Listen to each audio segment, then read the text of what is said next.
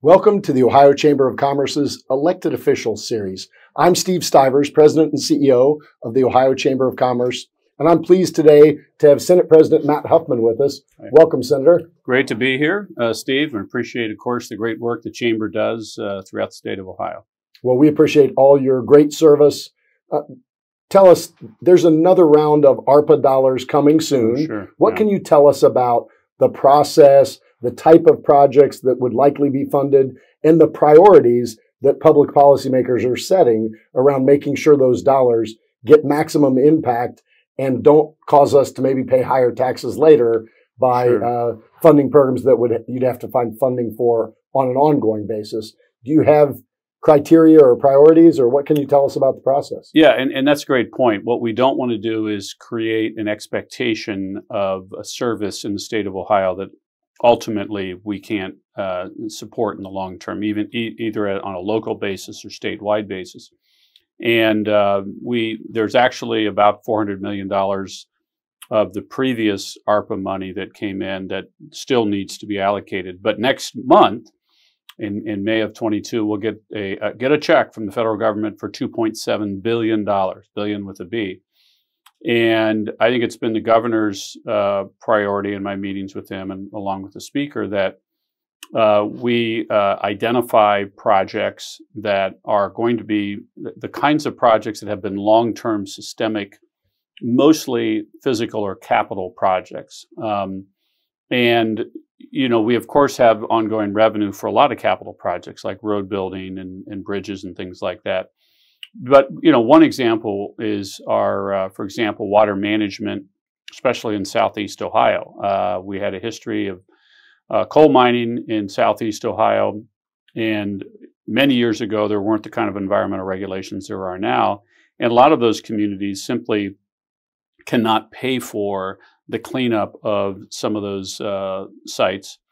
And those sites, those kinds of sites, and it's not just in Southeast Ohio, and it's not just coal mining for that matter, you know, those are in the billions of dollars. So even those projects need to be prioritized. If you get in other places, there's a big enough population where through you know, the appropriate fee structure, you can pay for these things. But in some places, that's just not possible. So there are those kinds of projects. There are other kinds of capital projects that we haven't been able to fund even through our normal capital budget funding process. One of the things that we did with the education COVID dollars, a little bit off topic, is creating some, especially in a time period where children missed a lot of school, we created essentially a scholarship program for lower income children from lower income families, $500 a year, where they could get extra tutoring and attend camps and things like that. So we want to be inventive, but the ideas to do those kinds of things don't just emanate here in Capitol Square. Those come from all over the state. So, you know, I would urge, you know, your members and members of the public to get with their legislator and talk to about things that, hey, you know, here's a long-term problem that we've had in this particular part of the state or in our community. And, you know, I have city of Lima, for example, is an older city. It's about 180 years old. And there are a lot of very old buildings that, frankly, the city of Lima, I was on city council for 15 years, didn't have the ability to take those building downs. And there are brownfield sites. So we've allocated some of the money in the past to that. And I think that's very important. So there's a lot of different kinds of ideas, and we are by no means have that money spent and planned. So we need to hear from the public. Thanks, Mr. President. I appreciate your great fiscal stewardship around that money because we do want to make sure that money is spent to the maximum impact, but we also want to make sure that it doesn't set up a problem where taxes might have to be raised later. The number one problem we hear from businesses around Ohio is around workforce. And would you guys be open to some kind of creative ideas about getting people to either move to Ohio or do something with workforce on those dollars? Or do you see that as an ongoing expense that you try to avoid? Well, I think the latter, if those were, kind of the two choices we're looking at. But I would take it a little bit further that some of the long-term policies that are dealing with workforce are really a matter of policies that we have adopted in the state of Ohio, and frankly, a lot of other states have. There need to be changes in those policies. It's not simply a matter of cash. We heard recently, well, the price of gas went up. And so one answer in California was, we'll give everybody a gas card. Well, that takes care of them for a couple of weeks. The real price is the supply and demand structure of oil and gas. It doesn't solve the problem. So we do need to make changes in our public benefit structure to make sure that the money is going to those who truly need it. Sure. It doesn't disincentivize people from working. We need to show people the benefit of going directly into the workforce after high school. And how that's a better financial decision in many regards. Now, I don't think people are opposed to a one-time thing where, hey, if we, Intel, of course, is a great example, but where people say, hey, I'm going to relocate to Ohio because of this great economic opportunity. But things like changes in public benefits, making it easier for businesses to be successful. Especially startup businesses, maybe minority businesses in urban areas. That's one of the most difficult things I think we have with getting those businesses started. I had a question a couple of weeks ago from some folks in Cleveland about there's a grocery store closed in the last grocery store in a particular area. What can the state do to do something about it? Well, no matter what the state does, if there's not an individual or a family, a group of people who can be financially successful without the government's help, it's never going to be a permanent operation. There's never going to be wealth that grows in that family and is transferred to the next generation. And to do that, the government has to make it easier, not harder, for businesses to be successful. And I think that's how you get people to come here. The business income tax deduction was a great example of that. So it's really a matter of long-term policies rather than one-time money. Sure. No, that makes a lot of sense. And on behalf of our 318,000 businesses in Ohio, I want to thank you for your leadership in the last state budget on trying to do something with the benefits cliff. Lima, Allen County, your home community has been a leader on that. You took some language that allows that to be exported throughout the state. Yeah. We're excited about that. We hope that will mean people will have an incentive to work as opposed to just get benefits. And we think the benefit cliff is one of those things that should be dealt with. And I really appreciate your leadership on it. Yeah. We create programs from time to time in budgets because we see a particular need, and then they continue to exist. And when we try to change it, people who, for whatever reason, are running that program, they think it's going to be devastating. And I think my main point is that, we talk a lot about our constitutional freedoms, the right to free speech and the right to vote and redress your government, all of these things. But you're never, in my mind, you're never truly free until you are financially free, until you do not need to rely on the government. You do not need to rely even on your employer. You can take your labor and take it someplace else or start your own business. And once you're financially free, then you can decide for your family, yourself, whatever it is, where you're going to live and what you want to do and what you want to do for your children and all of that. So that's true freedom. And the easier we make it for people to rely on the government, the harder it is for those people to be free.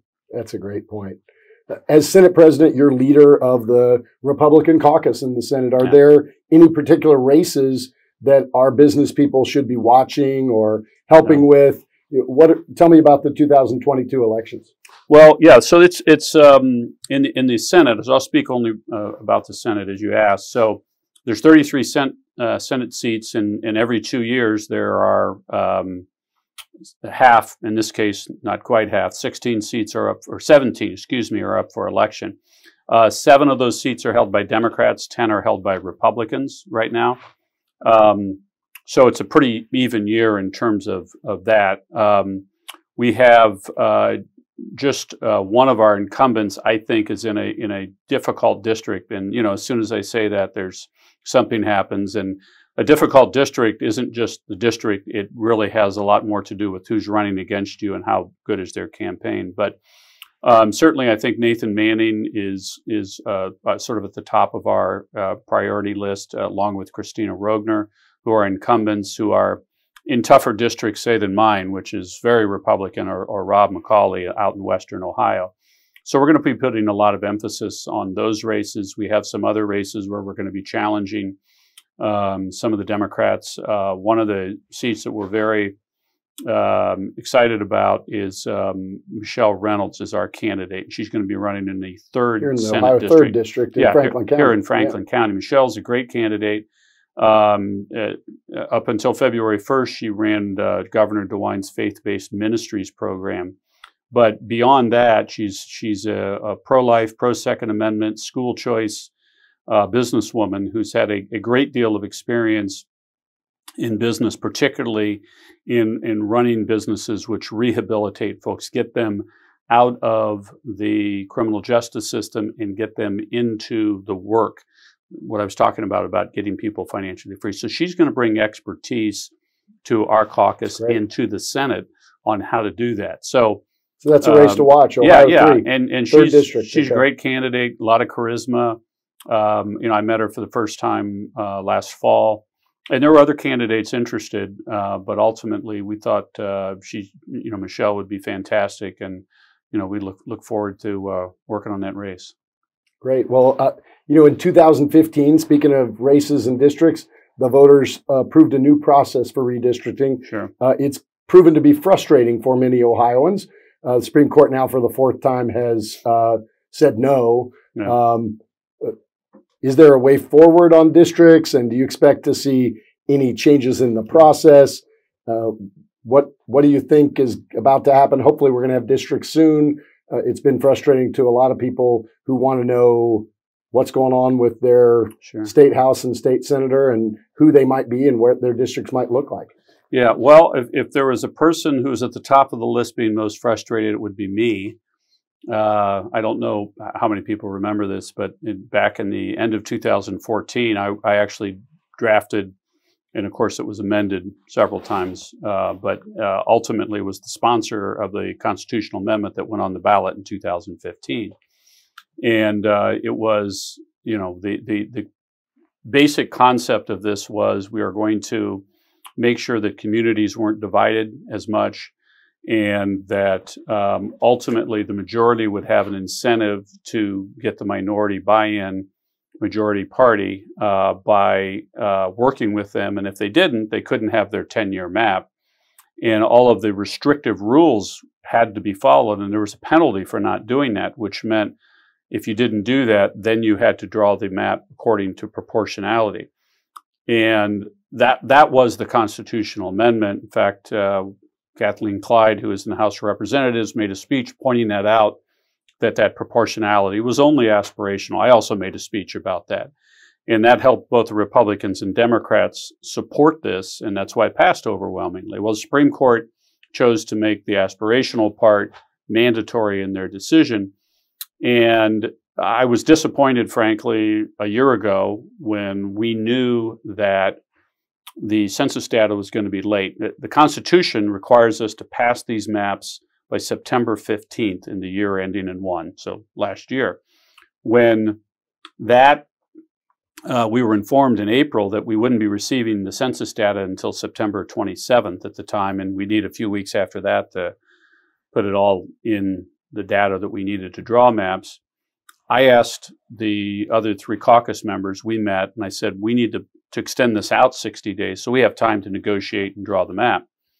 Well, the groups basically working with the Democratic Party, the League of Women Voters, Common Cause, and others, objected to having additional time to work it out, even though the census data was going to be late, which to me at the time was astonishing. And of course, what happened was we ultimately got the data by about the beginning of September, and just had 2 weeks.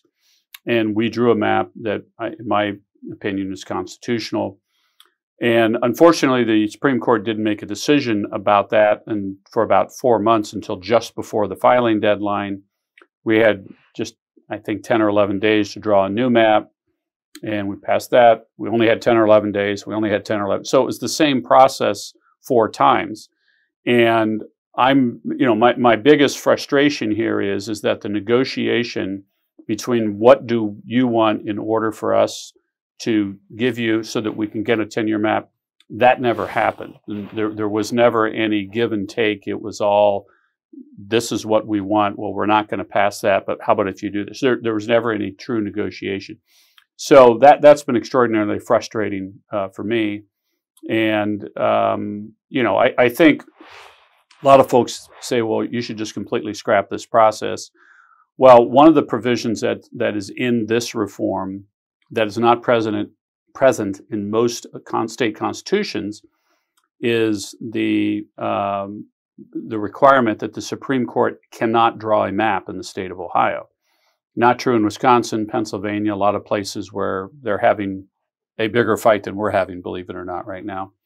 And so I think that's important because I think this is a legislative matter. It's not a matter for the courts to decide. I should also say we could have this problem without a map, even if the Supreme Court, it never went to the Supreme Court. You have to have 4 people agree on something. Sure. And believe it or not, Republicans don't always agree, especially Republicans in the House and Senate and statewide office holders and things like that. So it has been frustrating. I'm hoping that it's going to get resolved here one way or another. We'll have a primary on August 2nd and go from there. Great. Well, we already talked a little bit about workforce. The Chamber was a big proponent of increasing the funding for tech cred, which you did in the budget last year by $50 million. Thank you for that. Yeah. Tech cred's a great program. It's a model program. In fact, Kevin Boehner from the Chamber here spoke in Missouri because they're looking at taking that model. Other than tech cred, what other things do you have on the horizon to sort of reform workforce efforts in Ohio to make sure employers get access to people with the skills they need? Well, I think there's sort of 3 areas. Like we talked a little bit about the public benefits problem, the benefits cliff. We've tried to address that. The federal government has lowered the age to become eligible for Medicaid for otherwise people who could be working and are otherwise healthy with no other restrictions from 64 to 54. So that took out a large swath of folks who said, if I have medical coverage, I'm not going to work. And so that's a problem, and it's a problem that the federal government, but created. There are a lot of, they created, and there's a lot of other problems. I mean, 50 years ago, there were 1% of the population were on Social Security disability. Now it's 5%. Despite all the money we've spent on medical care, there's more people on medical disability. And if it's easier to get that, that's a problem. So I can give you a lot of other problems on the benefits side. The second area that I would talk about is the area of criminal justice reform. It's very popular for legislators to say, I want to be tough on crime. There's a tragedy. We're going to increase the punishment for a particular crime. I don't think most people in the public know what punishment there are for crimes, but in the moment, legislators want to make it worse than it was before. And in many cases, that's true. And of course, the job of the government, the first job of the government is the protection of the public. Sure. But what we have created in the last 30 to 40 years is a criminal justice system which puts people in essentially a permanent state of being unable to work through collateral sanctions, through it's almost impossible to truly seal a record now. We have almost no ability to expunge, and those 2 things are different. I don't think even most people in the criminal justice system realize that. And there's 38 ways to lose your driver's license in the state of Ohio. We have accumulating fines and fees in municipal courts, which people can't pay to get their license back. So all of those things have created a group of people who say, hey, it's so hard to get to the point where I can get a job that I can pay because of all of these problems. They'd rather participate in either some other criminal activity or a public benefit system, or have a family member who does. So that needs to be reformed, and we've been working on that in a considerable way. We're doing that right now with a reform bill in the Judiciary Committee in the Senate. The third thing I would say is, and we talked about the tech cred. This is also something that's been created essentially in the last 50 years or so in our society, really nationwide, is that we have assumed, and we have, and it's certainly parents of children, but guidance counselors and other people in the public, that the only way to be successful College. is to go to university. And now, because everyone can borrow money to do that, Student loan debt. yeah, student loan debt, and so people are graduating, they owe tens of thousands of dollars. They have a degree which doesn't make them any more marketable than they did when they got out of high school. And it's a huge, huge problem. And we've addressed some of that with Senate Bill 135. But there's much more, and it really is the responsibility of the universities to do this. I've been talking to them about 15 years about this. So I'm not sure that that's going to happen. But allowing people to see that there are these jobs that are available to them through a community college, through some other training, that's not even necessarily at a college. It may be through an employer, through a union, something like that. Just one quick example, I toured community college up in Lake County. They have a great dental hygienist program. They have 36 spots each year, and it's completely full in the first year and the second year. The second year are graduating. Everyone gets a job making between $70,000 and $80,000 a year with no student debt. Now, they can't say that they've got a BA in history and a minor in political science and they went to Ohio State or whatever, but they can say, I have no debt and I can afford to pay my bills, get married, start a family. And if you can still read history books and political science books, even if you didn't go to college, Steve, by the way. So I think we need to enable that. I'm not saying discourage people from going to college, but we have to stop saying this is the best path for you if you want to be successful. Sure. No, that's really great thought and advice. And we've got to, I think, transform our K through 12 system. Right. It's focused on serving only the kids who go to college. We've got to make sure it serves all kids. And the Chamber is a big proponent of creating some type of connector. We think maybe, a nonprofit, but we haven't figured it out yet, that connects our 318,000 employers to the 60,000 kids every year that graduate high school, half of whom don't go on to college, to try to make sure and try to connect them while they're in school to get that work experience while they're a sophomore and a junior, and connect with an employer so that they can enter the workforce.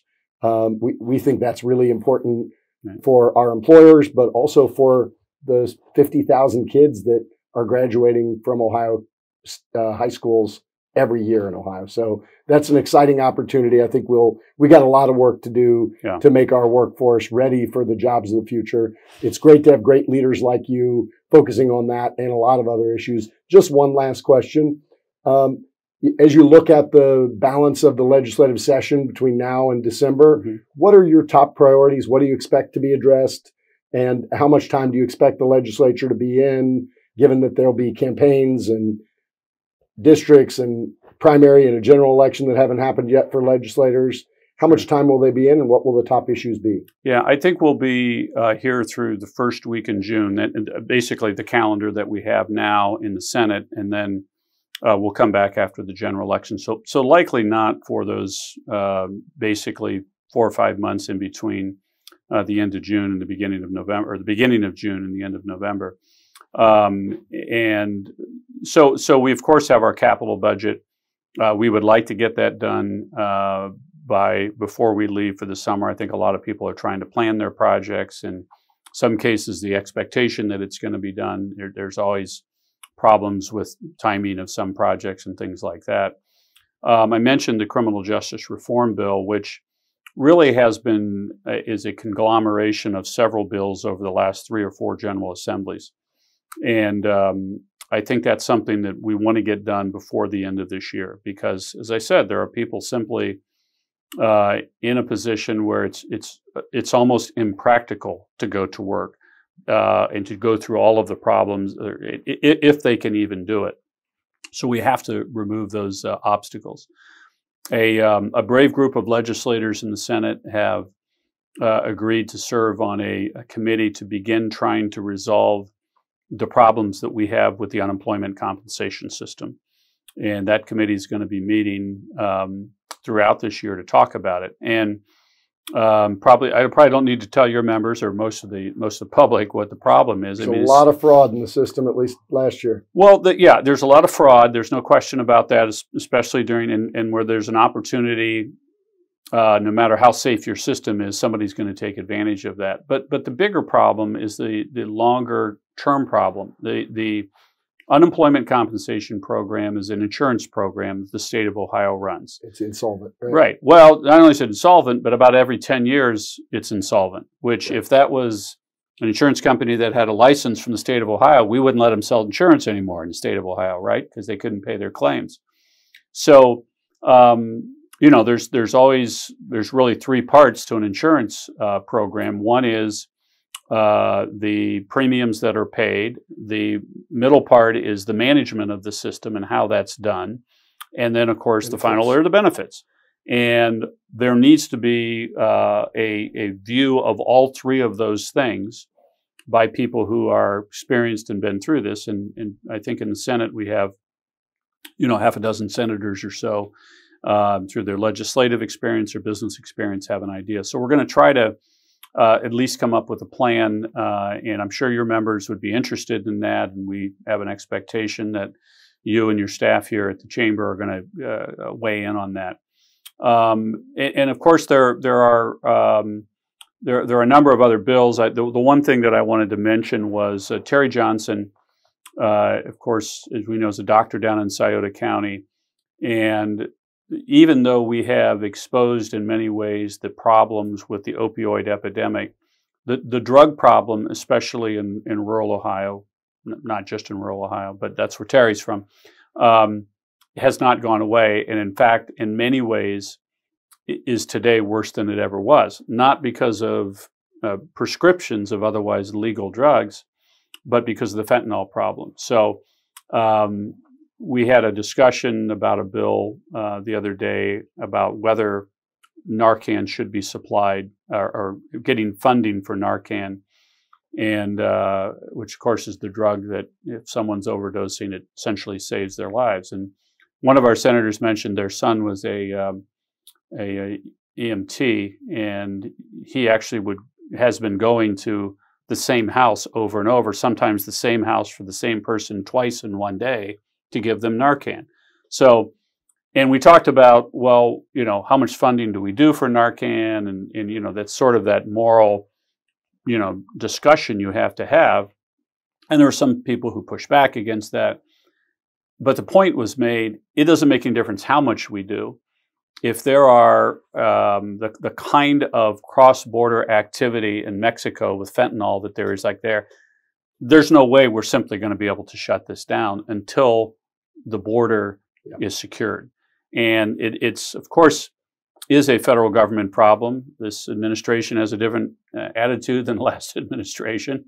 But it's also a state problem because it obviously makes its way to Ohio.